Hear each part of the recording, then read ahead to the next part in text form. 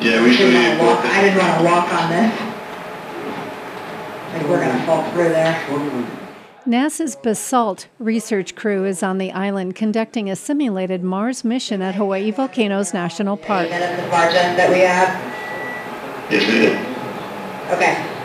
BASALT, which stands for Biologic Analog Science Associated with Lava Terrains, involves working to enable the human robotic exploration of our neighboring red planet. I don't see a downside to that, Kara. They are now using the Mars-like Mauna Ulu during their second field experiment. Slightly from the rampart of the lava pool.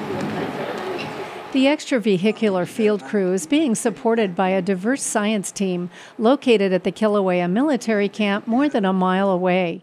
The two groups are interacting via simulated Mars mission communication delays that will range from 5 to 15 minutes in length. Rick and Kara, before you start the sampling, can you please take an image with the red camera of the area that you've selected to grab the samples from? Over.